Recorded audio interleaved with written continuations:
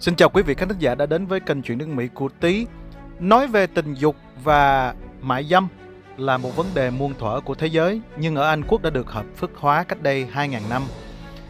An toàn, theo trang web cityoflondon.police.uk, an toàn lao động tình dục. Hoạt động mại dâm có thể gọi là mại dâm thoát y hoặc mua đùi, biểu diễn nội dung khiêu dâm, quan hệ tình dục qua điện thoại hoặc Internet, hoặc bất kỳ dịch vụ tình dục nào khác để đổi lấy tiền, hàng hóa hoặc các mặt hàng đã thỏa thuận khác. Gái mại dâm và pháp luật. Việc trao đổi các dịch vụ tình dục để lấy tiền là hợp pháp ở Vương quốc Anh, ngoại trừ ở Bắc Ireland, nơi trả tiền cho quan hệ tình dục là bất hợp pháp. Tuy nhiên, những hoạt động liên quan này là bất hợp pháp theo đạo luật tội phạm tình dục 2003. Gạ gẫm, cố gắng có được khách hàng trên đường phố hoặc nơi công cộng khác, kể cả ai đó trong xe.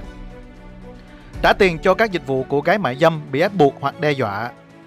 Sở hữu hoặc quản lý nhà thổ bất kỳ cơ sở nào được sử dụng bởi nhiều người cho hoạt động mại dâm. Marco, người có quyền kiểm soát gái mại dâm và số tiền họ kiếm được. Quảng cáo các dịch vụ tình dục bao gồm cả việc đặt thẻ vào hộp điện thoại.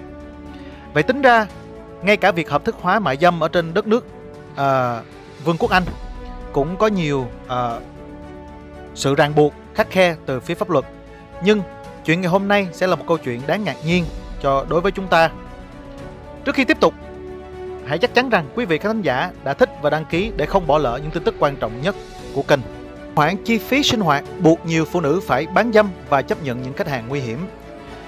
Một gái mại dâm nói, tôi đang nói đồng ý với những người mà tôi thường nói không. Tôi đang nói đồng ý với những hành vi mà bình thường tôi sẽ không làm. Theo phóng viên của tờ Independent Maya Oppenham, các nhà vận động đã cảnh báo rằng chi phí sinh hoạt tăng cao đang gây nguy hiểm cho sự an toàn của những người hành nghề mại dâm bằng cách buộc họ phải chấp nhận những khách hàng nam tiềm ẩn nguy hiểm mà trước đây họ đã từ chối yêu cầu. Hiệp hội Gái mại dâm Anh cho biết hàng trăm phụ nữ đã gọi đến đường dây trợ giúp của tổ chức này để được tư vấn về cuộc khủng hoảng chi phí sinh hoạt kể từ tháng 8. Nhưng đó có thể chỉ là phần nổi của tảng băng chìm vì nhiều người ngại tìm kiếm sự giúp đỡ.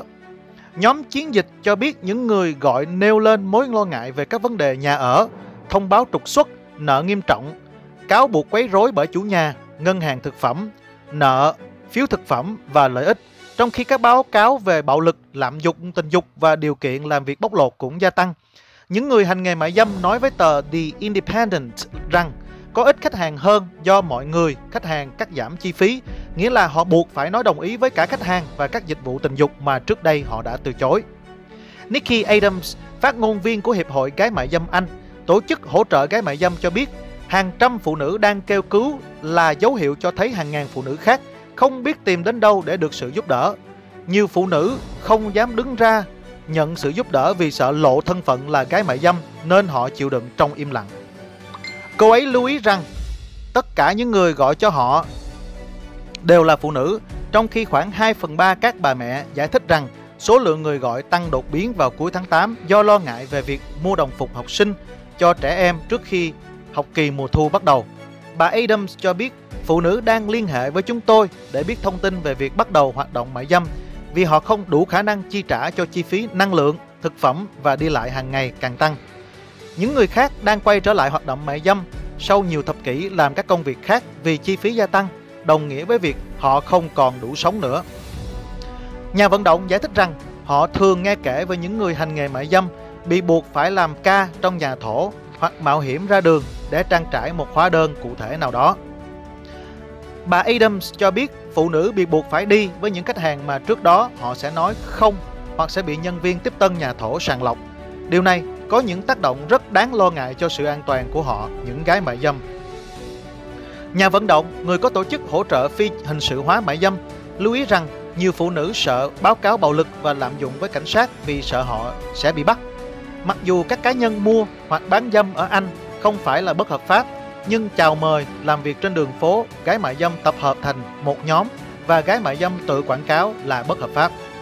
Bà Adams là thành viên của liên minh các tổ chức mại dâm có tên Hookers Against Hardship, đang kêu gọi đình chỉ trục xuất cũng như ân xá cho việc bắt giữ gái mại dâm để đảm bảo phụ nữ có thể báo cáo bạo lực mà không sợ hãi. Ella, một gái mại dâm, 22 tuổi, sống ở Yorkshire, nơi cô kết hợp hoạt động mại dâm với công việc của mình trong lĩnh vực từ thiện. Nói với tờ The Independent rằng cô đang cảm thấy áp lực về cuộc khủng hoảng chi phí sinh hoạt do lượng khách hàng sụt giảm. Có rất nhiều người đặt câu hỏi, đầu tiên, nhiều hơn mức tôi có thể quản lý, nhưng bây giờ có những tuần nó im lặng đến mức tôi không biết sẽ làm gì. Mọi người đang cố gắng cắt giảm lãi suất nhiều hơn. Bây giờ tôi đang nói đồng ý với những người mà bình thường tôi sẽ nói không. Tôi đang nói đồng ý với những hành động mà bình thường tôi sẽ không làm. Cuộc khủng hoảng chi phí sinh hoạt đang khiến tôi tự đặt mình vào rủi ro và làm những việc mà tôi không cảm thấy thoải mái.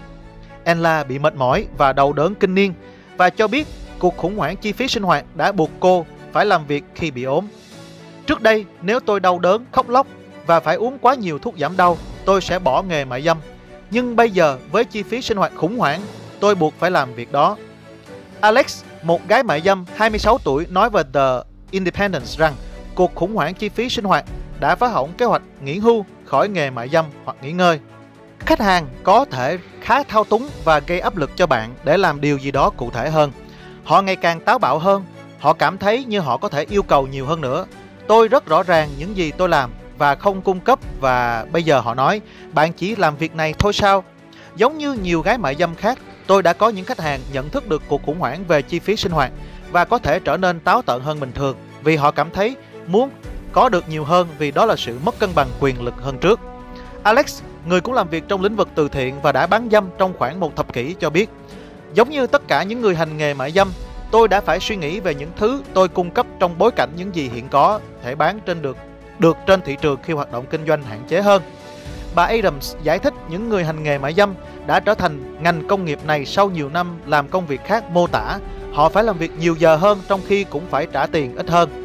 Trước đây, nếu tôi đau đớn khóc lóc và phải uống quá nhiều thuốc giảm đau, tôi sẽ bỏ nghề mại dâm. Nhưng bây giờ với chi phí sinh hoạt khủng hoảng, tôi buộc phải làm việc đó. Cô Adams nói thêm, ở nơi cô ấy làm việc trước đây, nhân viên lễ tân rất tốt và thường sàng lọc khách hàng để bất kỳ ai say rượu hoặc tự cao tự đại sẽ không được vào.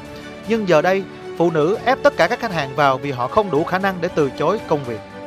Bà Adams cho biết những người hành nghề mại dâm không đủ điều kiện nhận trợ cấp tại nơi làm việc như những người lao động khác, và bà cảnh báo cuộc khủng hoảng chi phí sinh hoạt khiến chính phủ phải phi hình sự hóa hoạt động mại dâm trở nên cấp bách hơn bao giờ hết.